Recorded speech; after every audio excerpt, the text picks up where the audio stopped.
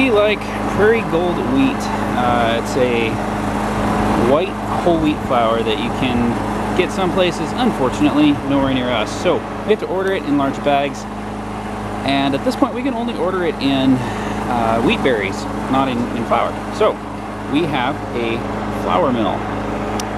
The flour mill is a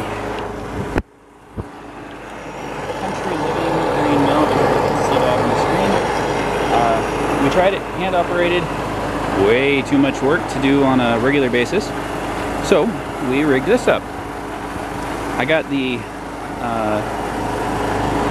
pulley measurements off of the Country Living website.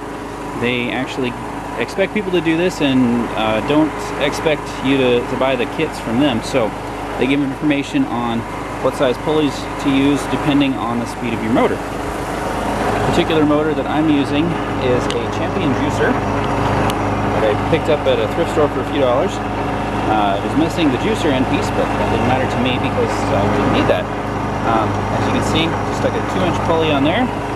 Got a 42-inch belt over to a 6-inch pulley, down to another 2-inch pulley. Drive shafts are hard to come by. That is actually a giant hitch pin, but I found that's just exactly the right diameter with some bearings on bearing pillows on either side. And another 42-inch pulley up to the main drive, and we have nice fine flour coming out. It's a slow process grinding wheat this way, but since I don't have to turn the handle, I don't mind that it's a slow process. Okay, so it's been running for a little while now. Actually not sure how long, but I'm gonna guess probably about 40 minutes. I have encountered a few things. One, the vibrations from this make the canister fall off. So I just tied the tail of the toaster out, or tie down around here. Two, the rubber belts, being brand new, have some bits that have come off, so I'm glad that's nowhere near the food. And three, the drive shaft, being as it's not a real drive shaft, doesn't have the square peg in it that keeps things from twisting. Because of that, the smaller pulley here did break loose twice on me.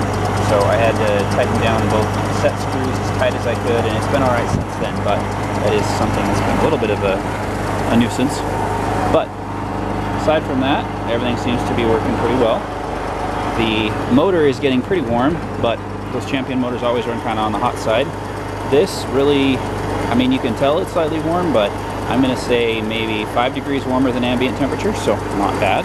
And we've got a pretty decent amount of flour out of the amount of time we've been going. When I started, this was full, clear to the top, so we're doing pretty good. You can hear the generator running in the background. The draw from this motor is too high for the solar setup, or our inverters, to handle.